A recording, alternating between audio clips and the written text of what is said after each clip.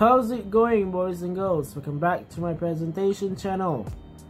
As usual, my name is Akmal, and for activity 19, pitching presentation practice 2, I will be making a pitch to introduce an idea, which is banning zoos. You heard it right. Say no to zoos. That's the tagline. Say no to zoos. Seriously though, why do we say no to zoos? I'm gonna share a little bit of my reasonings behind this idea. Firstly, here's some background info as why some people choose not to support zoos, as explained by Peter. Animals are routinely taken from the wild to be put on display in zoos. Zoos also breed animals, claiming good intentions but simply using the bred animals for display. According to the organization's Freedom for Animals, animals often suffer at zoos for a few reasons. They are not in their natural habitat. Animals are trained, sometimes using violent methods, to the tricks for gases. There is not sufficient space for animals at zoos, according to The Guardian. See this ridiculous pattern here. Polar bears have 1 million times more space to roam in the wild than they do at zoos. And as Peter added, zoos prevent animals from carrying out the most basic and natural activities. That includes running, choosing a mate, exploring.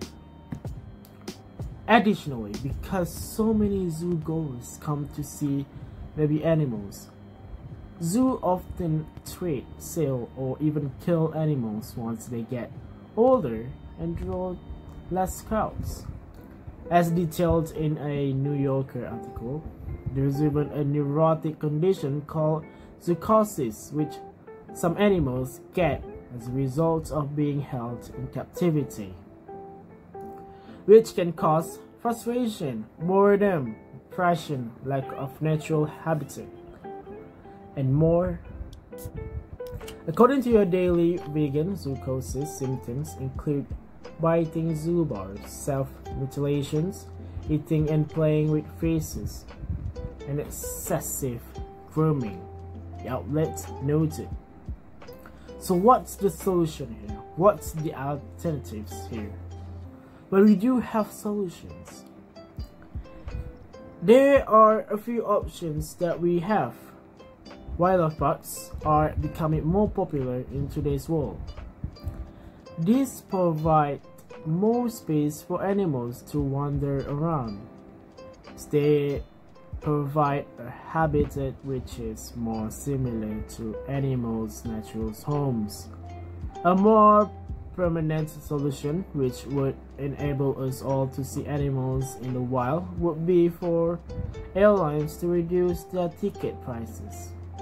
If air travel were cheaper, then we would all be able to see the wild animals in their natural habitat, and there would be no need for zoos in our cities. We should also promote channels on TV such as National Geographic. Here, people can see wildlife as it should be seen. If you're more interested in seeing farm animals, you would probably love visiting a farm sanctuary. Plus, because farm animals are domesticated, many farm sanctuaries allow visitors to pet, feed, and pose for photos with animals, with tour guide supervision. For example, there's Woodstock Farm Sanctuary located in Hyde Falls, New York. The sanctuary is open for public tours on the weekends and accepts volunteers during the week.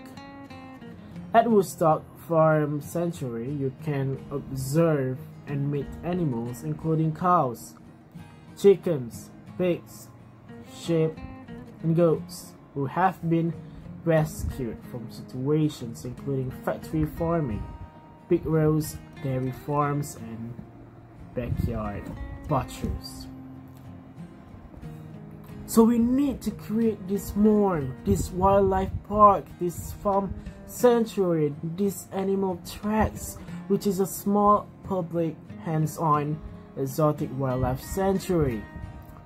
Finally, ladies and gentlemen, I want to take this opportunity and chance for you guys to join the campaigns and help us to make this a reality.